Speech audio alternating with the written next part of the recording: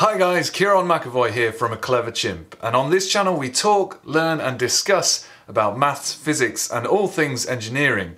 This video is part of our guide to engineering maths, and today we're going to be moving on from talking about simultaneous equations in the standard sense and start thinking about them in terms of matrix algebra. All of that is coming right up.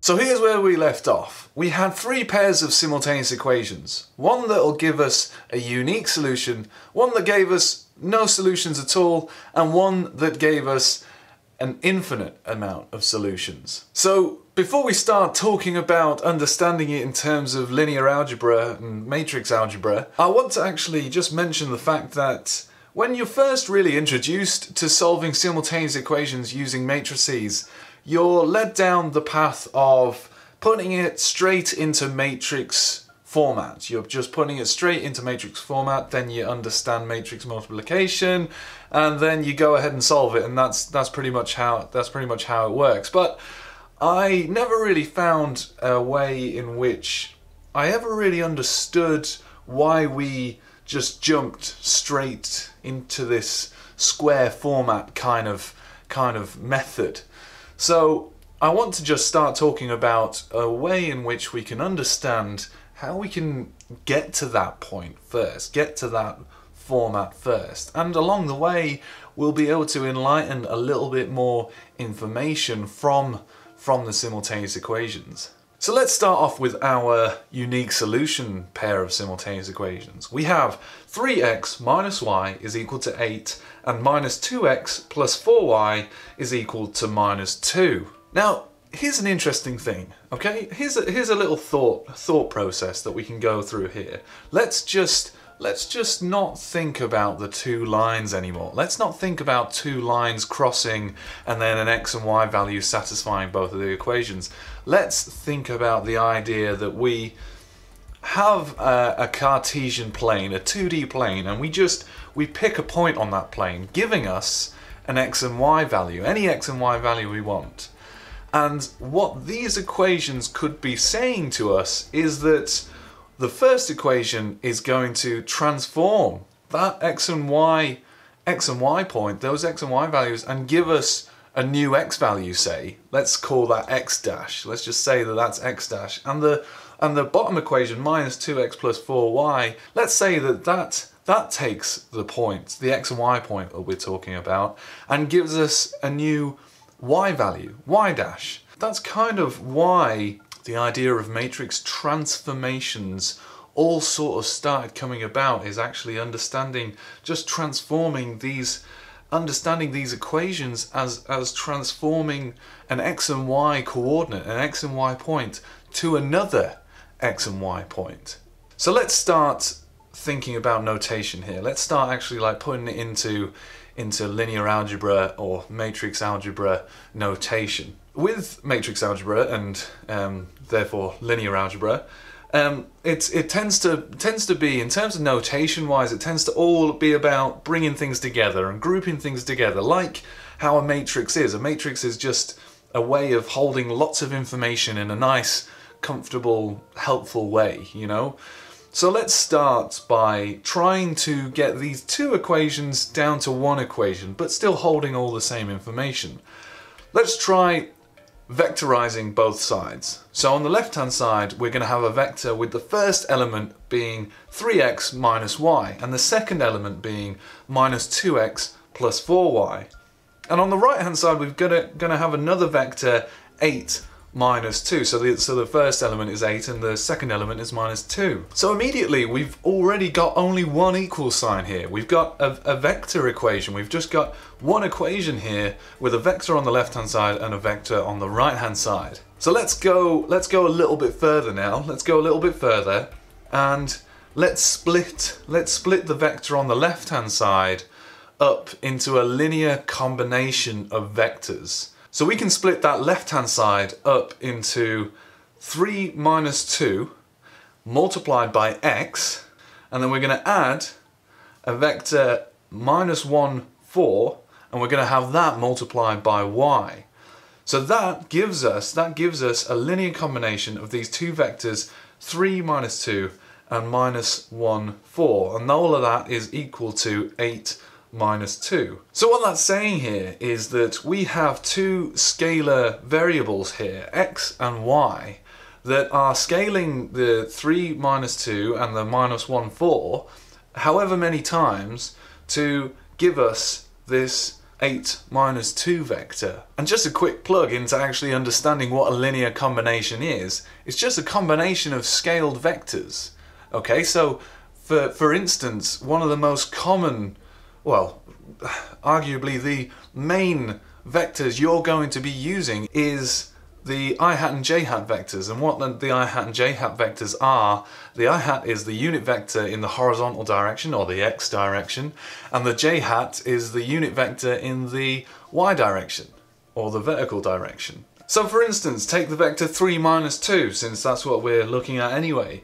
That can be described as a linear combination of our vectors I hat and j hat. We can have 3 I hat minus 2 j hat, which is equal to 3 times the vector 1, 0 minus 2 times the vector 0, 1. And that's absolutely valid. That's a linear combination of the vectors 1, 0 and 0, 1 to describe this vector 3, minus 2. So let's move on now and bring it to matrix algebra. Let's bring it into the matrix format. Now it might feel like a little bit of a jump still, because it kind of feels like we've gone from vectors and then we're just putting it into this little box format. But essentially the way in which this works is that the rules, all of the rules that come with matrix algebra have been developed to match up with everything else, to match up with simultaneous equations, to match up with all other parts of algebra. Otherwise it just breaks down. It's a notation that needs to be used so that it makes sense with everything else in maths as well. So that's kind of where the rules come from. This equation is taking a vector x and y, some vector x and y, similar to the idea of taking a point on the plane that I talked about earlier with the equations. So it's taking some vector x and y, and it's multiplying that vector by this matrix and outputting a new vector 8, minus 2. So you can sort of think about it as almost similar in a way that a function works. You know how a function would take in a value, do some magic in the function box machine, and then output a function f of x or whatever, or that kind of thing, outputs a value. That's kind of what this matrix is doing to this vector. It's taking in the input vector x and y, and it's outputting this vector 8, minus 2. So let's have a look at the 2D space we have initially. We have the grid lines on here just so that it helps visualize what's going on in terms of the transformation. And I've left the I hat and j hat vectors there at the origin so that we can keep an eye on them during the transformation as well. The grid is just there for a visual aid, because essentially every point on this 2D plane can be described as a vector. So let's now transform every point on that plane with our transformation matrix. The transformed plane is represented with these green lines, okay? And the important thing here is that because this is a linear transformation, so all of the lines are going to be equally spaced, and they're all going to be parallel, and they're not going to have moved from the origin. So this transformation isn't taking in the vector 0, 0 and just outputting a random vector somewhere else. It's staying centered at 0, which is a very important part of the linear transformation. Have a look at where the I hat and j hat vectors have landed, because after this transformation, the transformed I hat vector has landed at 3, minus 2, and the transformed j hat vector has landed at minus 1, 4. So if you had the vector minus 1, minus 2, say, that's the same as saying that you have minus I hat minus 2 j hat. And so if we were to apply the matrix to that vector, then what we're having then is we're going to have minus the transformed I hat minus 2 times the transformed j hat vector in the transformed space. And this leads us to the vector minus 1, minus 6. So that's an important thing to notice there, is the fact that the vector in the original 2D space has a linear combination of minus I hat minus 2j hat, and once it's transformed it holds that same linear combination but of the transformed I hat and the transformed j hat vectors. And so that's really important to us, because if we have a look at our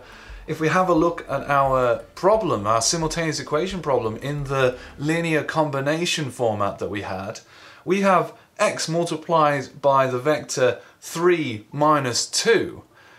And that 3 minus 2 is the transformed I hat vector, and then we plus y times the vector minus 1, 4, which, as we now know, is the transformed j hat vector. So we have a linear combination of the transformed I hat vector and the transformed j hat vector equaling 8 minus 2. So there's the question: how can we reach the vector 8 minus 2 using a linear combination of the transformed I hat vector and the transformed j hat vector? As you can see, it's going to take 3 of the transformed I hat vectors plus 1 of the transformed j hat vectors to actually get us to the vector 8 minus 2. Which then means that the original vector that we were looking for is 3, 1. And so that's what you can take from the idea of putting it into the matrix algebra form, is the fact that it's taking the vector 3, 1 and it's outputting the vector 8 minus 2 under the transformation of our transformation matrix. So let's move on now and start thinking about the other simultaneous equations that we looked at in the last video. Let's have a look at this pair of simultaneous equations. We've got 2x minus y is equal to 5 and 4x minus 2y is equal to minus 15. So let's have a look at what that does to our 2D space. So as you can see, the whole of the 2D space has been collapsed down onto this singular line. The reason for that is that I can describe the transformed j hat vector as minus a half times the transformed I hat vector. And so essentially there is no way that we can reach the whole of 2D space with those collinear vectors. And so that's why if we were to want to reach the vector 5 minus 15, well, it's impossible. We can't do that with the vectors, the transformed I hat and j hat vectors that we have. So that represents no solution. There is no solution to these equations. So let's have a look at the other situation where it was the same transformation matrix, but instead of 5 minus 15, we've got 5, 10. Because it's the same transformation matrix, it's transforming space exactly the same way, but this time we have a vector 5, 10 that lies on that line. It lies on that line that the transformed I hat and j hat vectors lie on. And with that in mind then, well, there's an infinite amount of ways in which you could linearly combine the transformed I hat and the transformed j hat vectors to reach this point, to reach this vector 5, 10. And so that's what's representing an infinite amount of solutions. So there we have it, guys. We had a unique solution, no solutions, and an infinite amount of solutions, all from understanding how a matrix can transform two-dimensional space. So thanks very much for watching, guys. I really hope this video has helped you understand how we can visualize solving simultaneous equations using matrix algebra and transforming two-dimensional space. If you liked the video, then do leave it a thumbs up and remember to subscribe to remain up to date with any new videos coming out from A Clever Chimp. Thank you very much for watching, guys. I'll see you in the next video. Bye-bye.